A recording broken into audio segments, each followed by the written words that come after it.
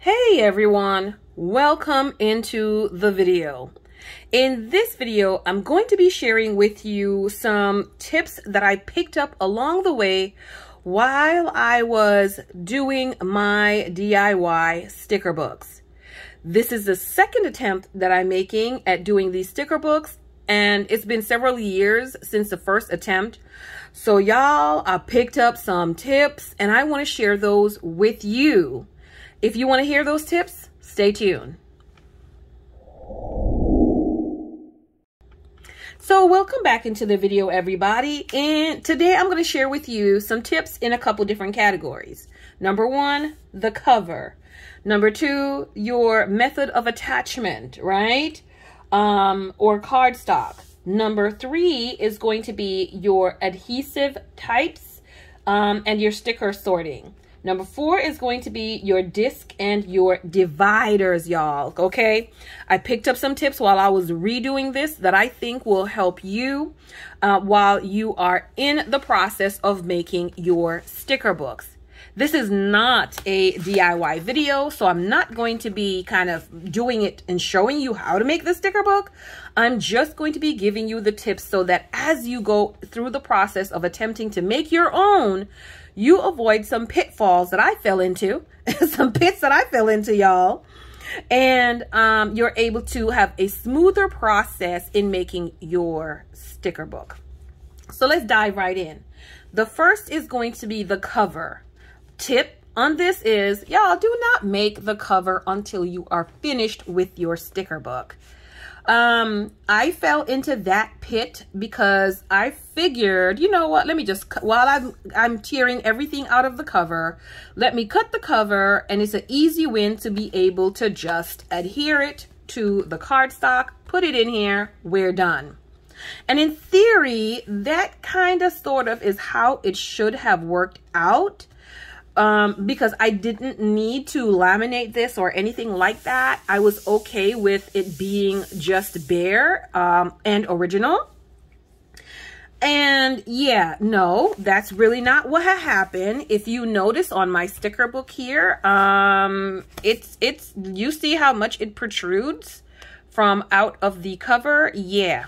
Okay. Well, what had happened is as I was making the sticker book, my method of attaching the stickers to the sticker pages, I ended up having to change that because that method was not working to my likeness or my satisfaction.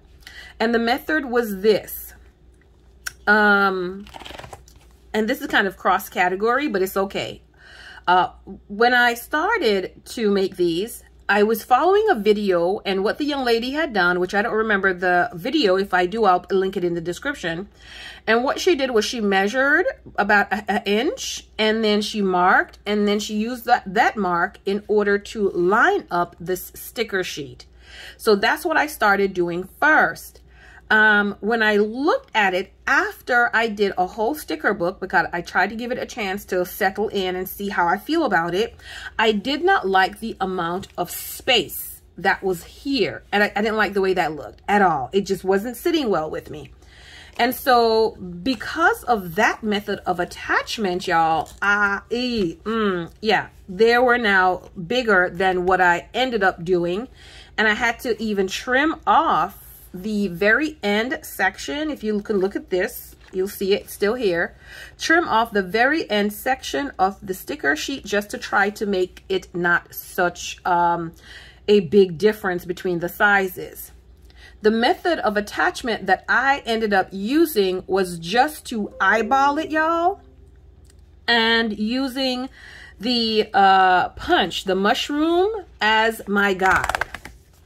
So I used the end of the mushroom, as you can see, get as close as possible to it that I was comfortable with just a little bit of space. And I just used that as my mode of attachment and my measurement. Oh my goodness, that saved me so much time. And I love the way this looks. This looks so much better to me, right? So you can see the difference, not on this side, but you can see the difference between the two right here. Okay, so let me know, what do you think? Does the left one bother you at all? You know, does the left look better than the right? What's your thoughts and your opinion on this particular attachment, right? So that is tip number 1. Do not make the cover until you have completed your sticker book, or else you might run into where it does not cover and now you have no recourse. Another thing that I'd like to say about your sticker book cover, you can choose to use so many different things to make your sticker book cover. I loved this Colorful Boxes sticker, so I chose to keep it. I chose to keep this on the front. I do have something else on the back. Yes, I know it is upside down. It's all good. Don't worry about it. It's all good. In this particular DIY sticker book, I'm okay with all sorts of mistakes because I already knew that this was going to be where I can do as much experiment as possible. And so it doesn't really matter. Things don't have to be, you know, close to perfection in here for me. So I didn't want to laminate this, but you can choose to laminate your covers if you want to do that. You could choose to use your favorite scrapbook paper. You can choose to use planner dividers, cut them down to size and use it. Yeah, you have options when it comes to what you want to use to make your cover.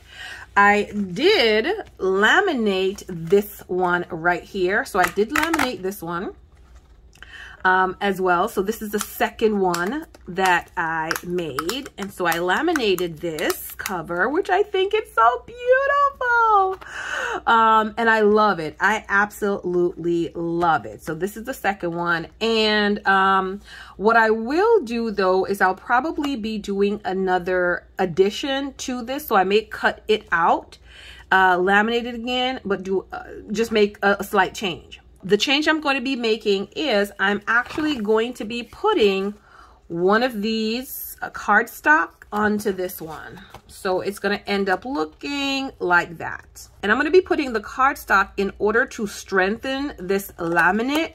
It is not as strong as I would like it to be on its own. So I'm going to cut a full sheet, which includes the punched area all the way up to this side here. I'm going to include a full sheet of cardstock, and then I'm going to laminate them both together. Now, hopefully my laminating machine can take the heat, okay?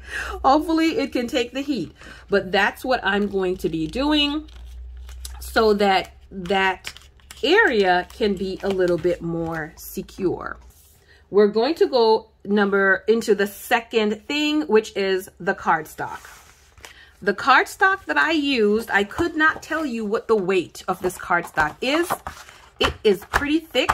And the reason I can't tell you the weight of the cardstock is because that one, I've had it for probably 4 or 5 years, honestly. I did not purchase it. It just came. I don't even know where this thing came from. All I know is that it was in my house.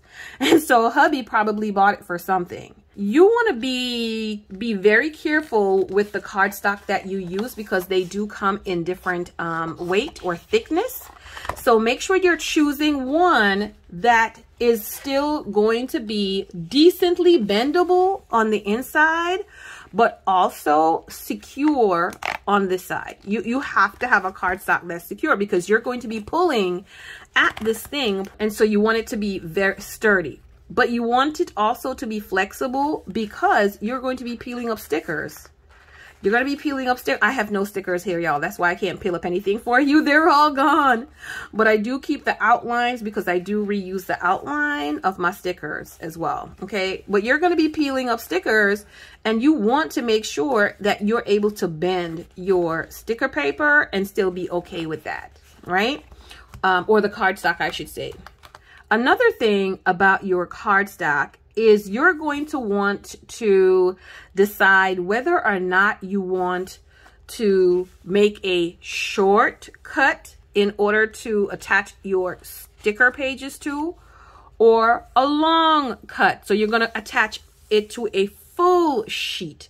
It's going to make a difference in the thickness of your sticker book. Okay, it's gonna make, y'all, you see how chunky that is? It might be a little bit harder for y'all to see, but y'all see how chunky this thing is? Okay, it's going to make a difference in that.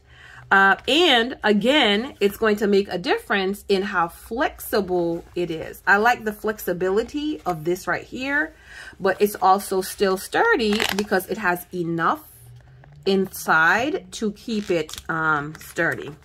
This was, I'm going to tell you how many inches. I believe this was like 3 inches that I cut. Hold on, y'all. Don't go anywhere. I have one right here.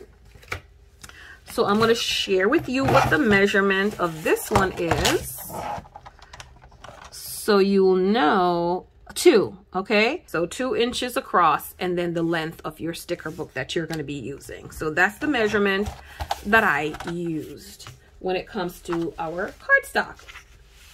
So you will need about 15 of these cardstock, no matter whether you're doing the 2 inches or you're doing all of it. You'll need 15 for each sticker book, because you have 30 pages if you're doing Happy Planner sticker books. But if you're doing other types of sticker books, then of course it's just random and however many you need. Okay, so next we're going to be talking about adhesive. How are you going to be gluing your sticker pages together? One of the most common things to use is going to be a tape runner. I started using the tape runner when I was doing this sticker book. And y'all, I ran through about 3 of these because I have 3 sticker books in here. And so you'll use about 1 of these tape runners for every sticker book that you're doing, every 30-page sticker book you're doing. And you might even find that you need a little bit more than the 1. Also, when I'm putting the adhesive on, I do not do the whole entire page. I only do certain strategic spots enough to make sure that it adheres to itself. Okay, so this page adheres to this page, and then I will do several sections right here. That's it, not the whole thing, or else you'll be using way more than this. Another method that I saw at home with Kita, she did use a glue gun, y'all. She did use a glue gun, and I actually could not find my glue gun. I found it after the fact, which I think is also a good thing. I was thinking of attempting this, but I'm glad like I said, I did not find this glue gun, because I don't think this is a method that I it probably wouldn't last long for me. So let me know, if that's what you were thinking of trying or not. Now, it is easy because it's just a glue gun. The glue sticks are relatively inexpensive, and you would get it done in no time. And I think it's also going to be very close to the next method that I'm going to be showing you, which is the one that I end up using the most. And so these are all done with the glue dots or the tape runner, right? This is all done with the adhesive runners. One of the things that I was concerned about with doing this was whether or not it was going to, come off easily. But so far, it's actually being pretty good. It's actually been pretty good. It's holding up very well. I don't feel like I have to baby this book or anything like that. So I think this is just absolutely wonderful. The third method is going to be to use a liquid glue.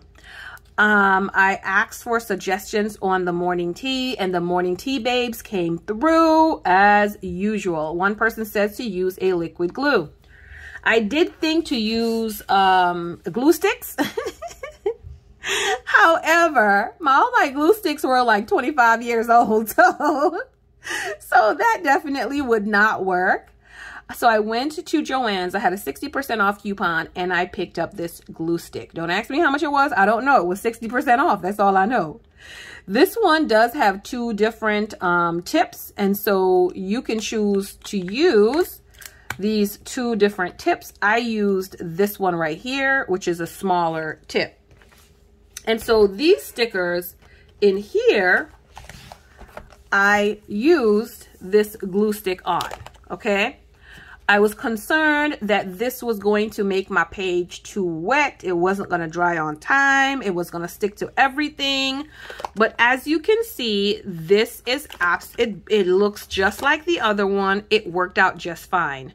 I will say, however, that yes, you got to be careful not to use too much of this, because you will get a little, you know, like it does get a little moist / wet, but you don't see anything about any kind of wetness. It just looks a little crinkly to me. That's all. That's all. Trust and believe. If it looks like too bad, I'll iron my pages. But it looks just fine to me. I have not had a problem. It's not coming apart. Nothing. When you are using this on the edge close to this side, do not put it too close to the edge. Do not put it too close to the edge. You do not want any seeping out from underneath here, and then you have to try to wipe it off, and then that is going to stick to this. It's really going to stick. So that's my only warning about using this. But this is my favorite method right here. I don't have to worry about the heat from the glue gun. I don't have to worry about the glue sticks warming up. Y'all, it was just like this. Ooh, Lord, it was easy.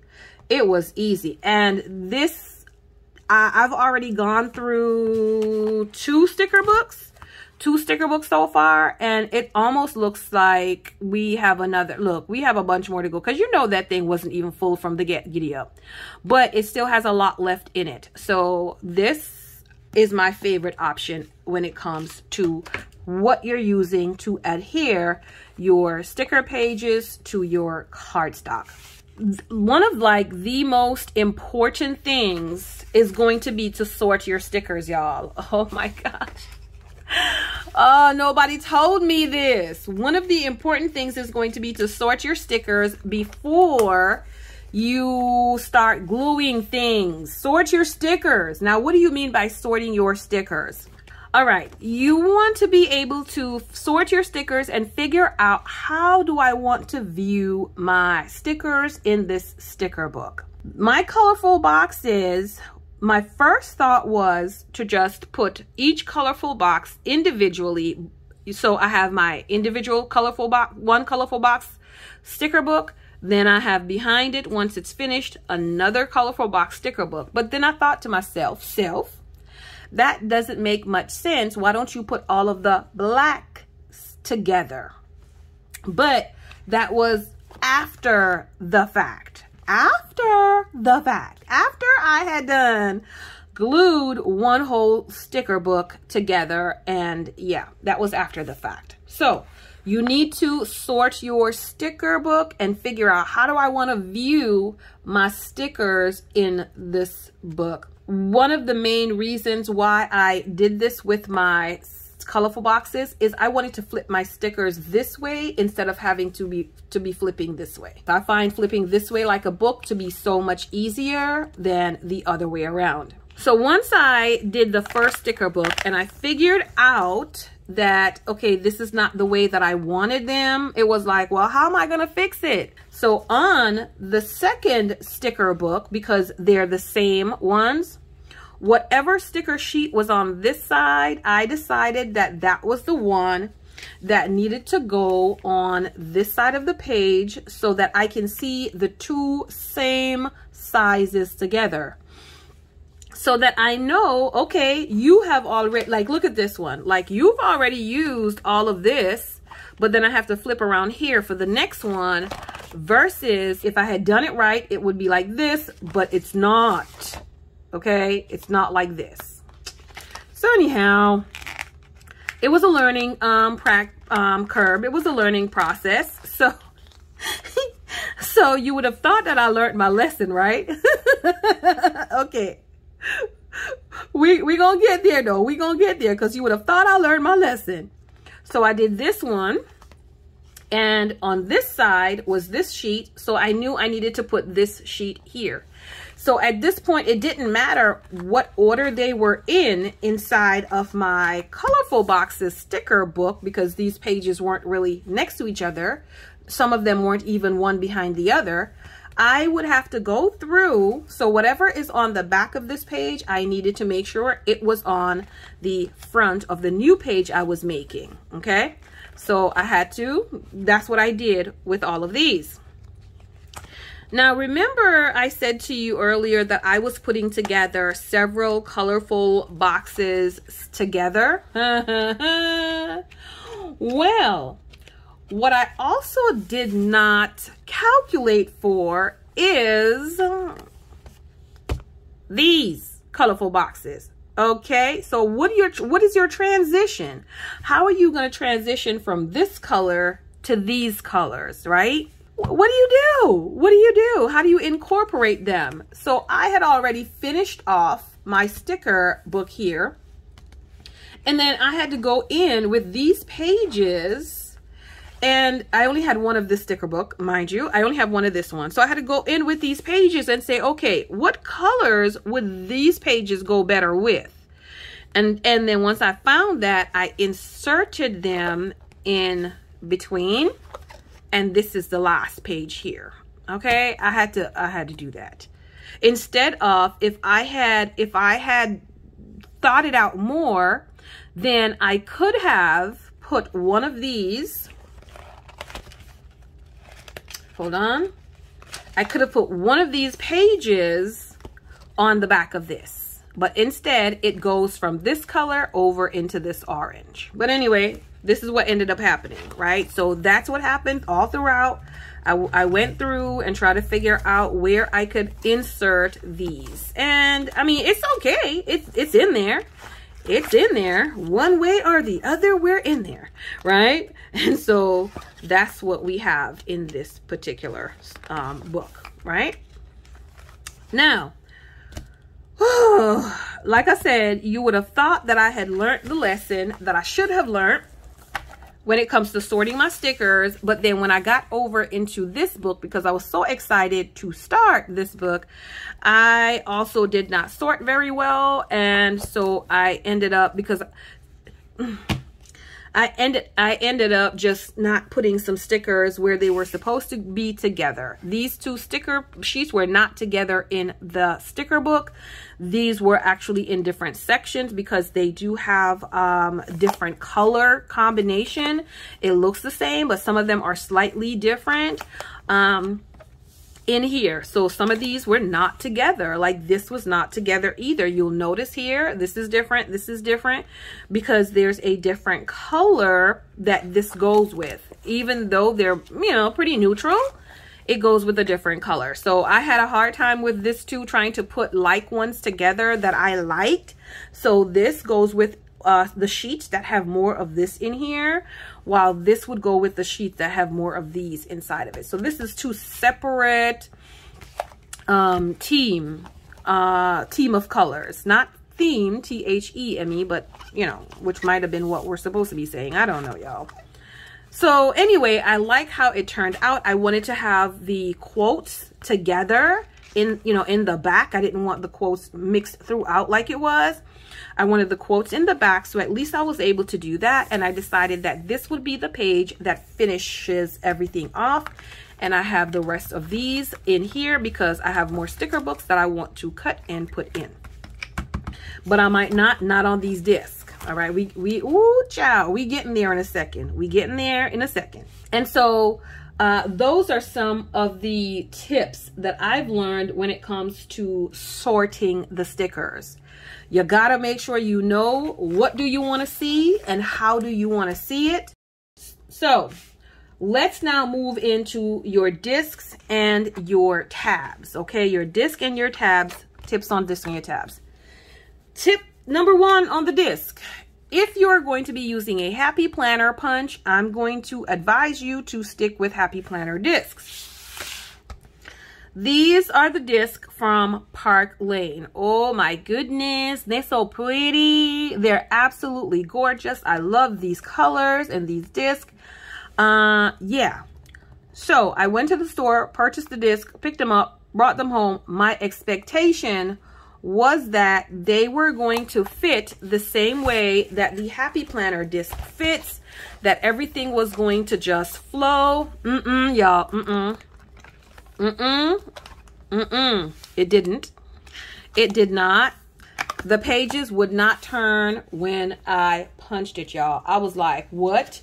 what is happening. Okay. So what I had to end up doing is cutting the slits larger. Every single one of them, y'all. So you can see the size difference between the Happy Planner slit and the slits that I ended up cutting. Now, y'all, can you imagine? This is like 2 sticker books. These are 9 that you got to slit twice because you got to slit left side and right side. Okay, so that's almost 20 slits per sheet. There was several hundred slits, y'all. I had to slit this thing several hundred times. Oh my gosh. Somebody do the math and put it down in the comment section down below. 60 pages. So 60 pages. Times a minimum of 18 slits. Because some of them, you know, if it doesn't cut wide enough, you got to go back and cut it again.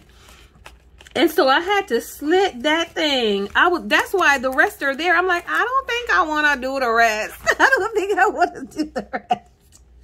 So I'd have to, or did I do the rest? Let me see. So that means let's, yep, I already did them. So let's increase that because that means I did 15 and 45. 45, I did this as well. So you got to add another 15. Oh my goodness, 45 pages, 45, and then I had to slit them 20 times each, okay? All right, good. Good to go. So, yeah, stick with the Happy Planner ones unless you're okay with making that many additional slits. And sometimes for the beauty of the sticker book, I mean, we'll do it. We'll do it. We'll do it. We will do it. So that is the #1 thing when it comes to your disc. Okay, I do not know if Park Lane has a punch. I could not say. So there we go. Right there we go. So onto the dividers for this DIY sticker book. If you choose to use dividers, I would suggest using a full page divider, or at minimum about 5 or 6 disc divider. And the reason being, I did these, this was a suggestion, and I did these, and you see how it moves and wobbles? That's not thick enough. Let me just do close it. You see how, look how that one is all like, You see the shifty, the movie, that's not, that's not working for me. That's not working for me. I don't mind how it is right now. And I would use something to adhere this on here, but this is not working for me. This is not working for me. It's too shifty.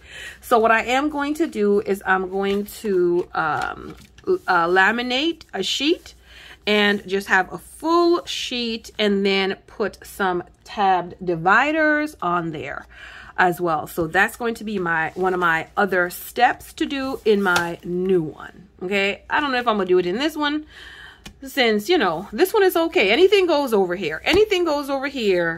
This one is the one that we're gonna have to pet and baby and make it good, make it look pretty as well. So that is one of the things I would suggest about your dividers.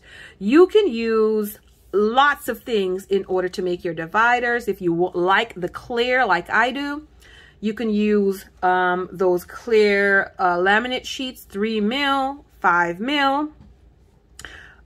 You can also use Happy Planner dividers and cut them down to size. You can use, like I said, scrapbook paper. Same thing you can use for the cover. You can use on the inside as well. You decide which ones you want to be able to use. It's up to you. It's your sticker book.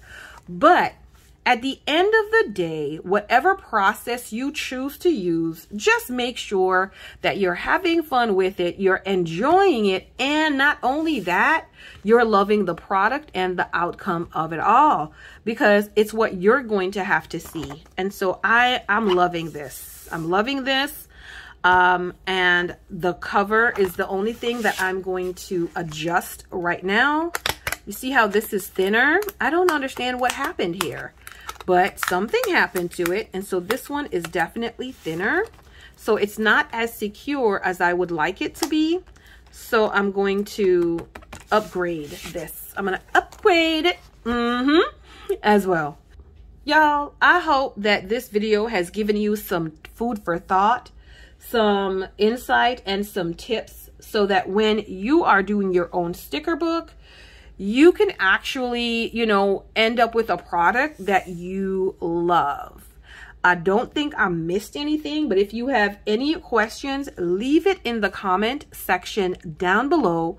Or if you have made one of these DIY sticker books yourself and you have any tips, leave the tips in the comment section for the persons who are trying to do their own thing, okay? Trying to do their own thing. Y'all, thank you for watching this video, and I will see you all on the next one. Bye-bye.